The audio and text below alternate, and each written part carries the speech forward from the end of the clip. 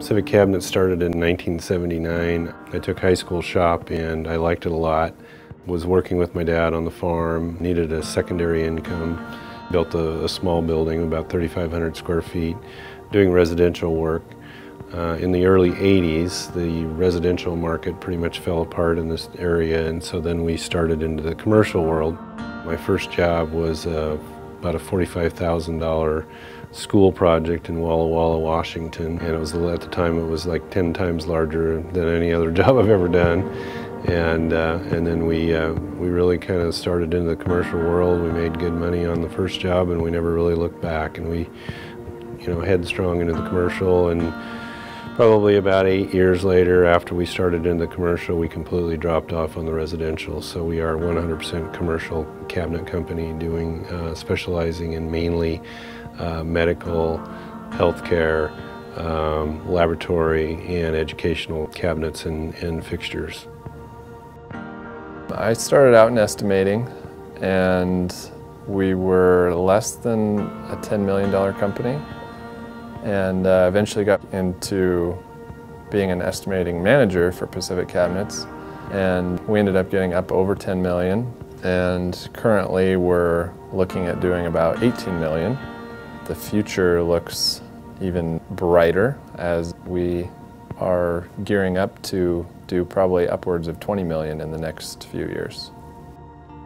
My role in the shop is to streamline and make more efficient what is at its core a custom product being productionized. There's a sequence that needs to be applied to each work order, whether it's cut, CNC'd, a table saw. What's the best way to achieve your budget, your production deadlines, is to set all that up. So the shop process really starts from a file given by the engineering department, which optimizes the materials, tells them how many sheets of which material to select out of the warehouse. The material handler goes out into the warehouse and stages the project or that phase of the project and accumulates the material, brings it into our main production warehouse where the sawyer cuts it up. As it's cut up, it gets a barcoded label put on the part, which identifies that part for the specific job, the specific cabinet, and even the specific part within the cabinet. From there, everybody can look at that part and understand what they need to do with it as far as process. The next process in the shop is the edge bander, where the edging is put on, the finished edges, so to speak, is put on to the parts based on the instructions on the label. That makes the part the finished size, is what we call it. From the edge bander, it gets stacked in a certain order. It goes then to machining, and then our CNC machining centers, which we have 2, and depending on what kind of a part it is, it goes to one machine or the other. Gets the holes drilled in for the hardware, drawer slides, hinges.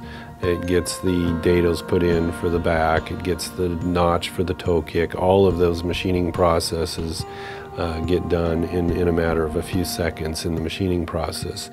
The advantage of that is that we can use a special screw that holds better in the composition board, and it also locates our hardware in the correct spot, which eliminates adjustments in the field. It makes it easier to shop to locate and install the hardware, and the hardware is put on prior to when the cabinet is put together, or assembled as we call it, which makes it easier to put a drawer slide on or a hinge or something onto a panel versus crawling inside of a cabinet on your knees installing that piece of hardware. All the vertical parts go to 2 different machining centers. All of the horizontal parts go to what we call a dowel inserter.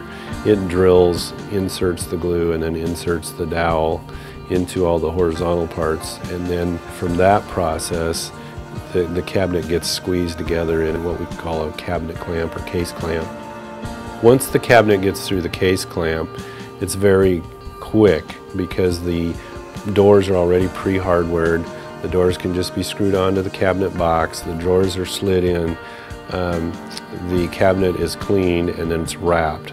And along that process, there is a barcoded label that also creates a ship list. So once the cabinet is wrapped and cleaned and wrapped. It actually gets put onto a truck, it's scanned, and then that creates a ship list, and we know exactly what parts and pieces are on every truck. So every cabinet, every countertop, every part gets a scanned barcode that allows us to deliver that load to an installer and give them a bill of lading with every part on the truck. In August 2016, we built a new manufacturing facility for our custom department and our solid surface line. It's about 20,000 square feet, which doubled our current capacity. Our new shop is laid out in somewhat of a fork. We're starting at the saw. It can either move to the CNC or V-groover, and each lane or spoke would be a solid surface line or a custom line. This terminates at our shipping prep area, which once products are manufactured, they're prepped for shipping and loaded onto trucks. The saw is the point of origin in which all things come. It's our pace setter. So when engineering turns in their work order, we cut the panels for assemblies, parts, whatever is necessary, first from the saw. This effectively cuts the sheet goods into blanks that can then be machined on our machine center. The CNC in the custom building is very dynamic. It's used in a large variety of ways. It does rudimentary things. It applies holes and geometry based off reference. It allows us to control precision and provide a volume of parts to our assemblers that's predictable. Our CNC operators are also programmers. In the custom building, they're largely responsible for new things we haven't done before, and inventive ways of achieving products. We also use it to maximize efficiency and take some of the complexity out of the skill at the assembly level. The V-groover applies what's called a miter fold to a drop edge. Once the miter fold is applied on off the V-groover, we put it on our tilt table and apply our substrate. This makes it very quick. Doing sinks in solid surface is also very quick. It also happens after the V-groover. Once the substrate is on the solid surface, it's simply polish and prep for shipping. Our custom line is responsible for anything we've done or have not done. If it's purple plastic has your name written in it, they can handle it. If it's a cabinet, we run it through our production line. If it's not a cabinet, our custom department's responsible for it. We like self-motivated people to come work for us who are as excited about growing and being successful as we are as a company. We care a lot about the community, and we appreciate loyalty, and we want to take care of our employees.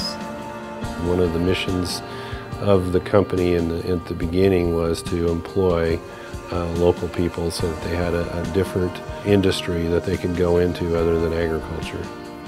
People see what we can do from a service standpoint. I mean, frankly, we're not building rockets, we're building cabinets, and to some extent, everybody builds a similar product if they meet the AWI standards. But the difference, I think, that where Pacific Cabinet stands out is our customer service, not only our quality but in the product, but our quality in customer service, and just the problem solving that we can provide an end user or a client because of our many years of experience. There's a couple things that make us different than other cabinet companies. One would be obviously our remote location, which both is an advantage and a disadvantage. The advantages are, that we can get good, hardworking people that understand the quality of life. The disadvantage is just trucking and, logistics, I guess, is the biggest difficult thing. And then just getting to know clients that are, at some distance away. But I think we've done a pretty good job of overcoming that.